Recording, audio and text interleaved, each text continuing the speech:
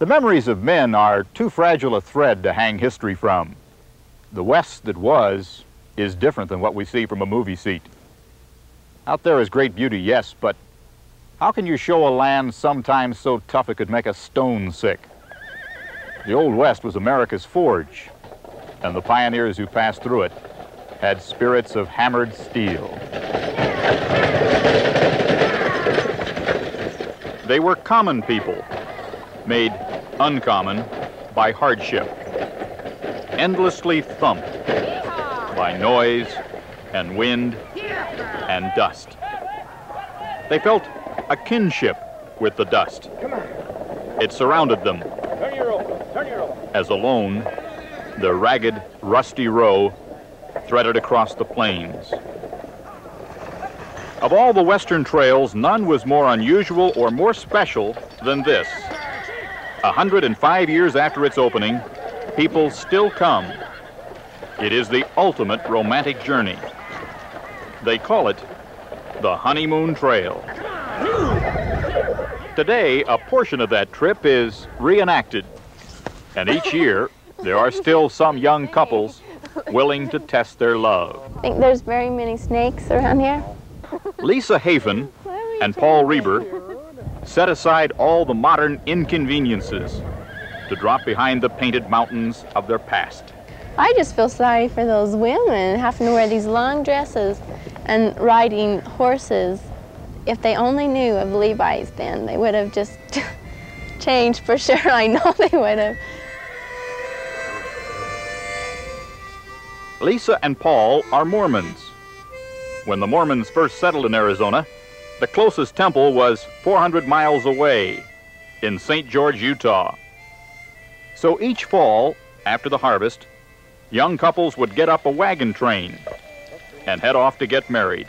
And I could hear him scratching down the side of that box. The past is part of 1,000 winds that blow out here.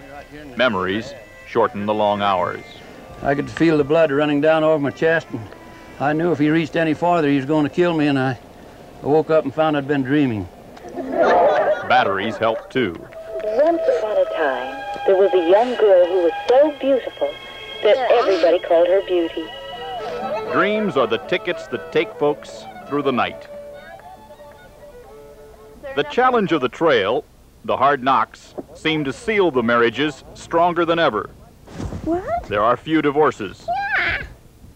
Lisa and Paul have learned this is not just a trip into the past. This is a big one. It is a trip into themselves. You scare me. Yeah, you read about pioneers coming across the plains in covered wagons and hand carts, but you don't really have a feel for it until you ride one of those for 4 or 5 straight hours.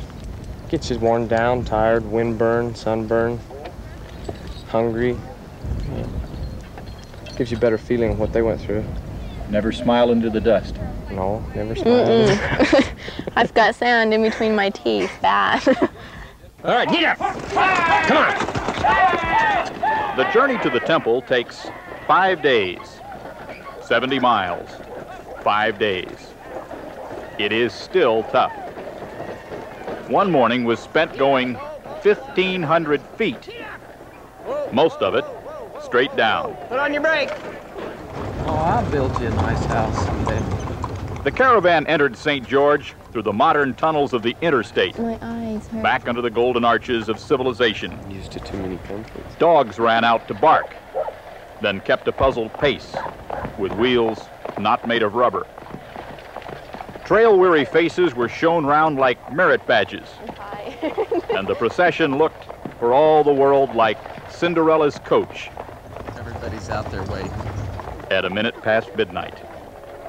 She and the prince lived happily ever after. Now I feel like going to sleep. For today, Bob Dotson, NBC News, St. George, Utah.